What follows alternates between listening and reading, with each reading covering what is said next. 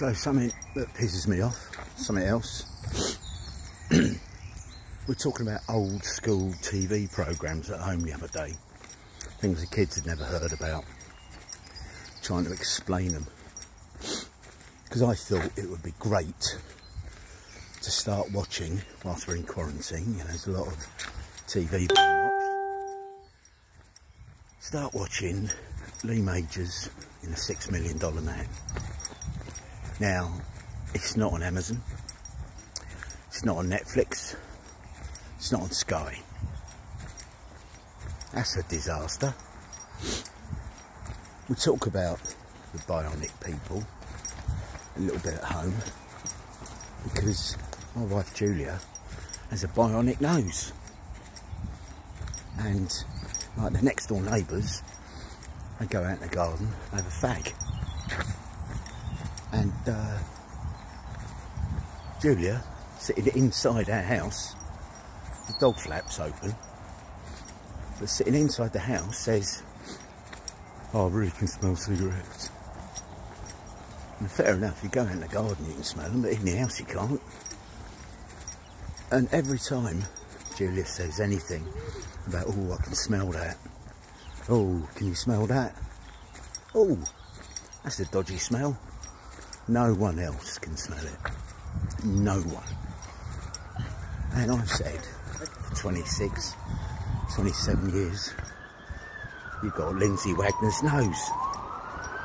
She gets it. Kids don't, obviously. So that's where the conversation started. So the Bionic Woman would be another good one to watch, because I believe Lee Majors was in that as well. And then the original Charlie's Angels, that was great. Don't know who was in it, but great. Farrah Fawcett, Kate somebody, and somebody else. And of course Lee Majors was married to Farrah Fawcett Majors for a bit. That's why her surname's Majors.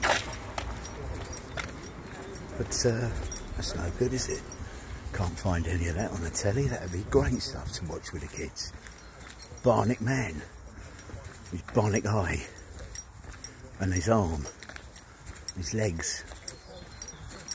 Fucking best astronaut in the world, apparently. First episode, he falls out the sky and, you know, becomes a quadriplegic or whatever. And they make him, you know, big, strong, fast. He can see things, and the music every time he saw something. Brilliant. Absolutely brilliant. The only worry about that is that we can't see it anymore. They should bring that back. Some TV company, ITV7B All or whatever, they should stick that on right from the beginning. It would have millions of fucking people watching it. Millions of middle-aged wankers like me sitting there going, "Oh my God, look at the fucking hair. Look at the clothes. Those fucking collars are massive." Be brilliant. Anyway, it's not a worry, really. Happy days.